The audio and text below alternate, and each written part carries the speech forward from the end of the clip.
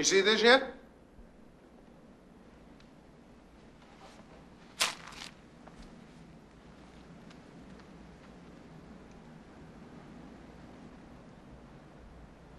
You know, all of your shit comes down on my head. Oh, Frank, look, No, you let me talk.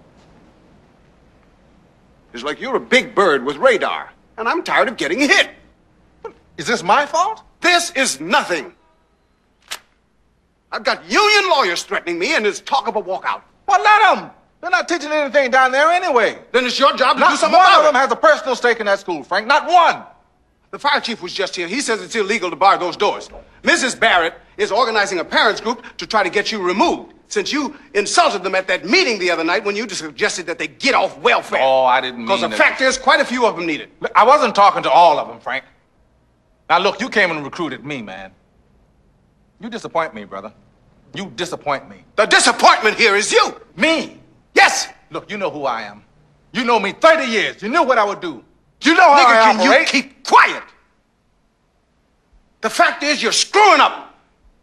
You're alienating everybody. Look at you. You have no life. Your wife left you. I ought to walk out on you myself. Go ahead. Bail hell on out. But I said I would back you up. That's what you said, Frank. That's what you said. Brother, I will go through the fire with you. But you are not taking care of business. This shit you're pulling now, you're just going plain loco. Now, you suspend Darnell. What the hell was that? Darnell is symptomatic of the disciplinary problem He is that we're having in a this entire good, system. young black teacher. So he dumped that desk right on top of your head. Well, right on. Good for him. You will reinstate that man, you hear?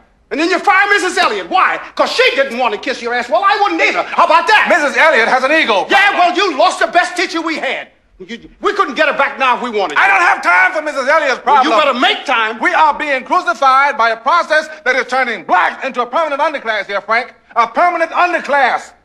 No, see, nobody wants to talk about that. Nobody. Mrs. Elliott's missionary zeal about Mozart has nothing to do with our problem. Nothing. What good is Mozart going to do a bunch of children who can't go out and get a job? Joe,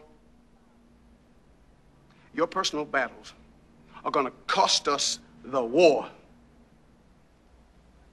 Worry about the test scores. What the hell you think I'm worried about, Frank? End of discussion. Debate is over. You will write a formal apology. I will what? A formal apology for your treatment of Mrs. Elliott and Darnell and for your vicious and thoughtless insult to the women of this community. You will kowtow. You will step and fetch. Frank, if you think you can Get make me... used to it. It's the way of the world. If you're so hot on discipline, then goddammit, start by accepting mine. Because contrary to popular opinion, I'm the head nigger in charge.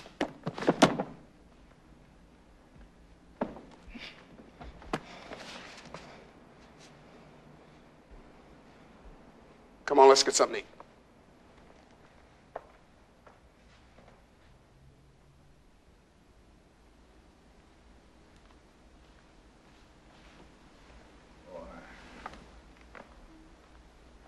You really think you bad, don't you?